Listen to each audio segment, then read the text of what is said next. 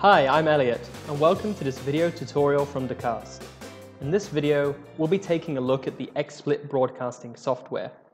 We've split this video into two parts.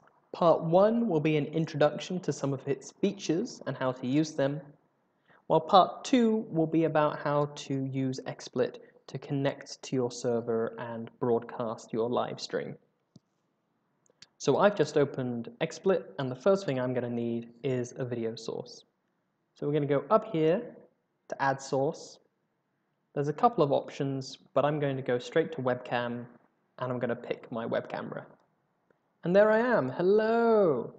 One of the really nice things about XSplit is that it's seamless and really simple to use. So I can just click the video feed from my web camera here, and I can just drag myself around the screen, and I can resize it like that. And you'll see that we've got this black bar here on the right side. That's because by default, XSplit is in widescreen or an aspect ratio of 16:9, whereas the web camera is square and has an aspect ratio of 4:3. So if I want to change that, I go to View, I go to Resolution, and I just select a 4:3 ratio here. And you'll see it creates these black bars in my video. So we just got to go down to Scene Sources, delete the webcam, go to Add, Web Camera, select my web camera, and now it's here without the black bars in 4:3, and it can fill the whole screen. So what XSplit also has are lots of multiple scenes that we can easily switch between. And I'm going to show you how we can create a scene with multiple different layers in it, because that's really nice and simple to do in XSplit. So we're going to create a new scene. We're going to go to Scene 2. I'm going to go Add, Web Camera, select my web camera, and I'm going to put myself in the corner down here. And you'll see when I drag it around that it kind of snaps to the bottom corner. You can turn this option off if you want, but by default, XSplit has a lot of snapping that we can use. And now I'm going to add a still image to fill in this large black space over here. So we're going to go to Add, Media File, and we're going to select this man with the pink camera. And we're going to plop that down and resize that until it fills the screen. But you can see that now I'm completely covered. So if we go down to Scene Sources and we select the web camera, we can just drag it on top, and now I'm the top layer again. XSplit also comes with a fade transition by default. So if I go to Scene 1 now, you'll see it fades from one to the other. I can click on the scene I want to change to down here, or I can use Alt number. So Alt 2, Alt 1, Alt 2, Alt 1. If I want to change the transition, I can go to View, Scene Transition, and I've got a couple of different options. And I'm going to select Clock, because that has a nice effect. So now when I go to Scene 2, we get this clockwise wipe. If I want to, I can change the speed by going to Scene, Transition, Transition Speed. And we'll just slow that down to 900. So now when I go to Scene 1, you can see a little preview when I hover over it, and then when I click it, the transition happens. So another feature I like about XSplit is the ability for it to detect what is different and what is the same in different scenes. So we're going to go to Scene 2 now, and we're going to create another scene like this with me in the corner and an image taking up the background. So we want our constant source to be identically the same size, like exactly the same size. So I'm going to copy it by going Control-C. We're going to go to Scene 3. I'm going to Control-V to paste it. Now we're going to go to Add Source, Media Image or Media File, and we're going to take a picture of the Teradek Video in Pro encoder that we recently gave away. And again, we're going to drag myself to be the top layer. Now what you'll see happen is when we transition from Scene 3 to Scene 2, only the background changes. Because my video feed is the same source and it's the same size, it doesn't change at all. Which means that It's really easy in XSplit to set up a situation where we want one source, such as me talking to the camera, to be a constant, but I can refer to different subjects and different scenes behind me. And you can see that we have quite a few scenes we can add if we want to. Okay, now I'm going to show you some of the other options you have for sources. So we're going to go down to scene 4, where I've already put myself in the bottom left corner, and we're going to add source, and we're going to go down to other. And there's a couple of different options here, such as chat viewers for Hitbox and Twitch, as well as, I'll point out, there is a game capture because XSplit is marketed towards video game streaming, is its angle, that's where it's marketed towards. But I'm going to go down to other, and I'm going to go to web page URL. And I'm going to type in www.dacast.com. So this creates a source of a live feed of a website. I'm just going to put myself on top again, and I can scroll down here. I can interact with it. I can use this as if I had the browser open, which is a really, really cool little feature.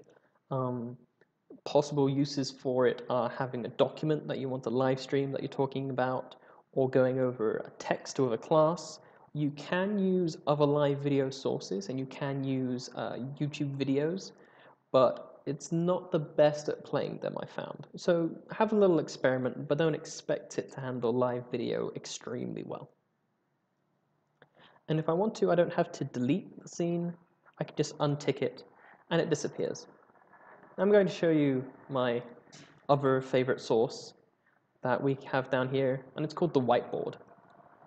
And the whiteboard's kind of cool. I'm not going to right-click to read the instructions. Actually, I am, because I want to change the color. There we go. So if I right-click on here, we get our instructions, and we can choose the color, and then we left-click, and I can start drawing on the screen. Sometimes it's not happy with lines. You've really got to click, let go, and click. I think if you're moving when you let go, it doesn't record it. And I can press S to change the brush size.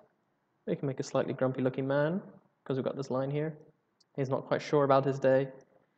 And I can also, if I hold Shift, it will automatically straighten out shapes for me. Let's see if I can do a circle. Yay, we did a circle.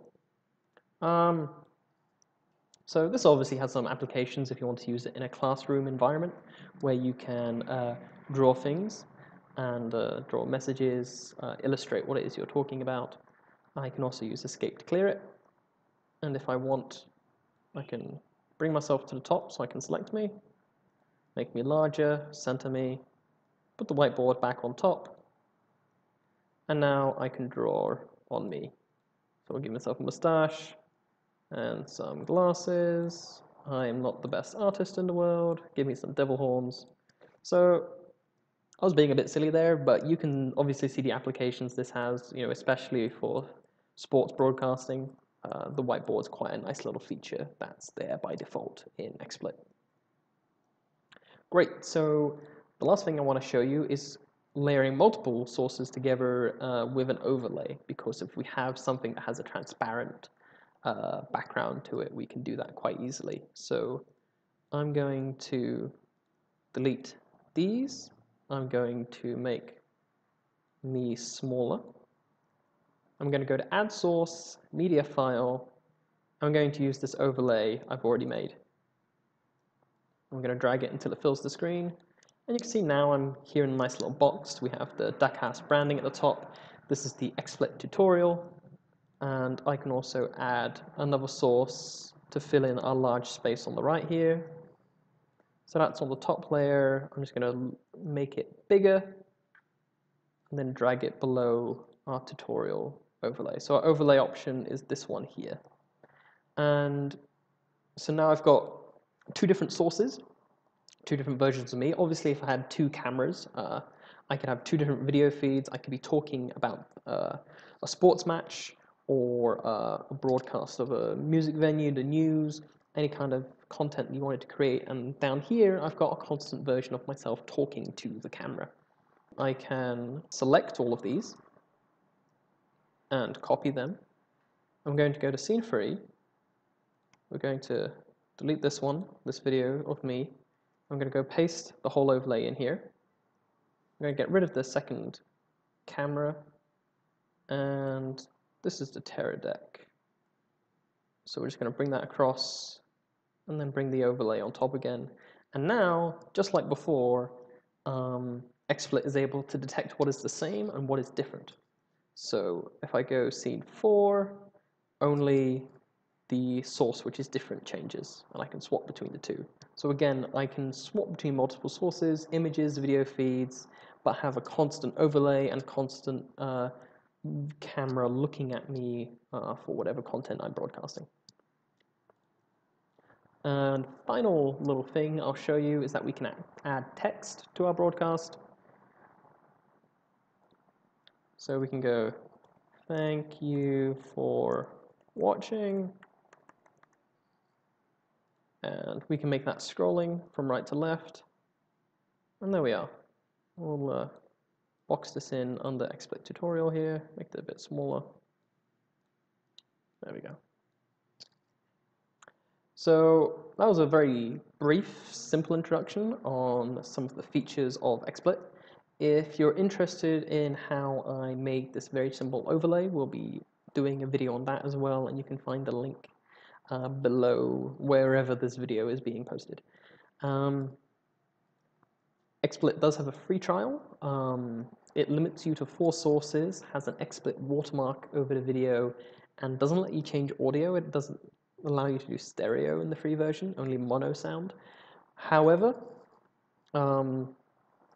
it's relatively inexpensive because you can purchase it on a month-by-month or yearly basis. So for the personal one is $40 a year, and the premium version, which has extra features, is $60 a year.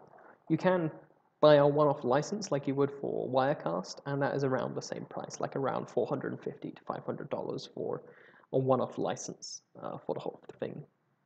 So I hope you've found this video a little bit useful and it's made some sense of XSplit. In the next video, we'll be looking at how to actually broadcast with XSplit. Thank you very much for watching.